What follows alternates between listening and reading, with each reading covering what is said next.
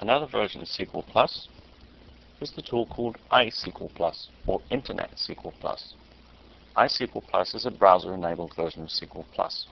Effectively, what iSQL Plus does is it converts the output from SQL Plus into an HTML format. In other words, it's formatted for a browser. In order to run iSQL Plus, you need to have your HTTP service running on your database server, either on a database server across the network or on your local machine.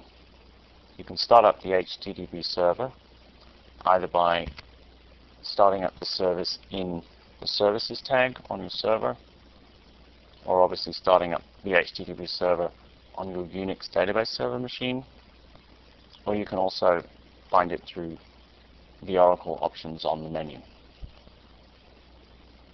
What we see here is the login screen for iSQL Plus. How we get to this is by typing HTTP plus the IP address. This is the IP address of my database server,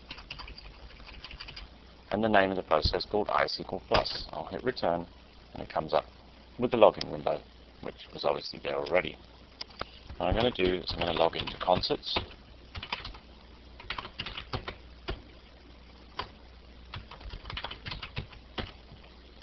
I'm going to log into Concerts on my database server, and I'll click Login.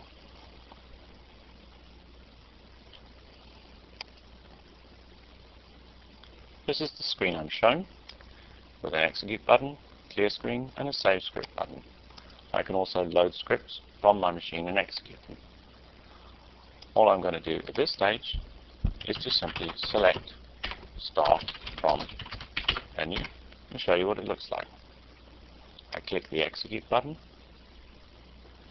What iSQL Plus does is executes the SQL Plus command against the database and converts it into an HTML format, which you can see here, with the columns Venue ID, Name, City, State and Country, and all the data, all nicely organized into a very nice looking table field. iSQL Plus is really for presentation over the web and is very easy to use.